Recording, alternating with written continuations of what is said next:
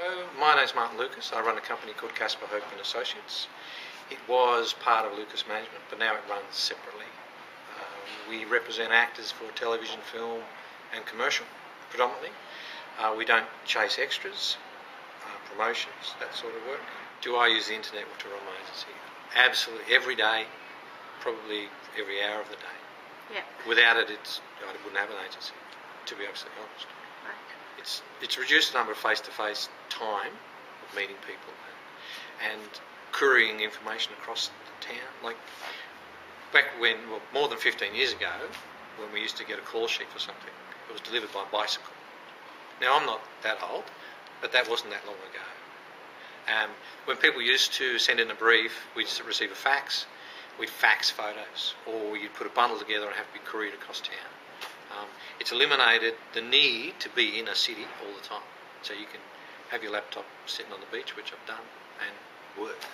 And the internet's changed the industry in the fact that if the industry didn't embrace the internet, it would have been left behind. Technology moves so fast that if you weren't on it, you'd forget it. And it's changed it because it becomes faster and everyone's got more information, which is better. Casting people can make decisions quicker on whether they even want to see somebody. So, therefore, the quality of material that the actors have to send have to be as good as they can possibly have. So with the internet, you can send an updated photo now. Like, you can take a picture today, half an hour ago, and post it to someone, and it's there. Whereas you go back, you just can't do that. You couldn't do that. How do I use AT2? I use it mostly pitch people.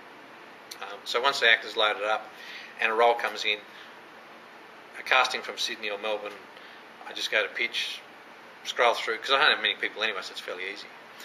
And I attach those. But sometimes I would have gone, oh yeah, that should be Shannon or that should be Taryn, in my immediate thought.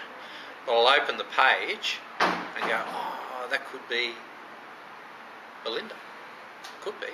Maybe I'll put that up there. And I'll paste them all up, then I'll have a look at it, and then I might even edit that back a bit, colour, and then I'll send that as my selection. Mm-hmm. Or I'll send a separate one and say, look, I'm not really sure, but here's an outside thought, and I'll send that as a separate pitch.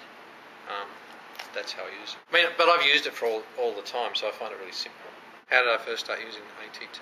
It was fantastic because quite often you'd be sending photos and resumes via fax, and quite often it was at the end of the day, and I didn't have a girl or guy at the front counter saying, will you send these? So it was my job, And sometimes, if everyone's sending faxes, I remember a job that was done a number of years ago, and Brad talked about this. AT2 received 3,500 pieces of information to be sent to a job, Now, that didn't just start to happen, I guess the volume did, but back when we were sending faxes, there were probably 300 or 400 people trying to send the same fax. So you'd be there for hours trying to get through. And you don't have to now. You go click, click, and you do it as the job comes in. And your day's free, it's done. It saves me an enormous amount of time, so therefore it would save me money. And it saves everyone else time because they can get an answer within 5 to 10 minutes if everyone's in line. If you're at home or at work at the office and you can send something. But I've used AT2 on my mobile. I'm in the middle of the shopping centre and I'm like, send, and they send back, yeah, here, fantastic. Of course it saves you money because you haven't got to rush back to an office somewhere or back to a point where you can open something and they've got an answer. The casting director's got information like, oh yeah, that'd be great, I'll see her.